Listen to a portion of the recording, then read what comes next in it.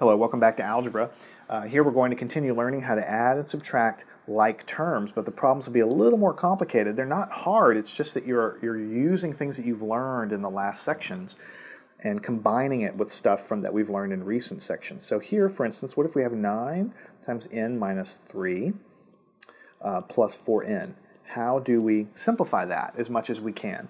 Well, we can't do the n minus 3. These are unlike terms, so we can't really do that, but we can distribute the 9n to every term there. So 9 times n is going to be 9n.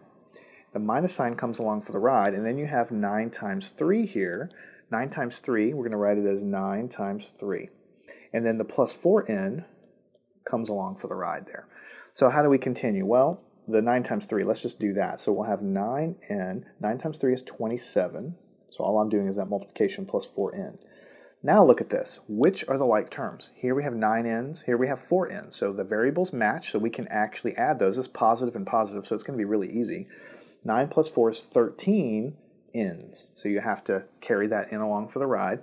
And then the minus 27, the minus sign comes from here, the 27 goes there. That's the final answer. Can you do any more with this? No, you can't, because here we have an n, here we don't have an n. So those are unlike terms here in the answer. We can't do anything further with them. All right, so that was kind of a warm-up problem. This one will be a little bit longer. What if we have 9, a plus b inside parentheses, and then we have plus 4, and then here we have 3a plus 2b. Now, what do we do? Again, we can't really add a plus b. Those are unlike terms. We can't really add 3a plus 2b. Those are unlike terms. But we can distribute the 9n, and we can distribute the 4n. So let's go ahead and do that. 9 distributed n is going to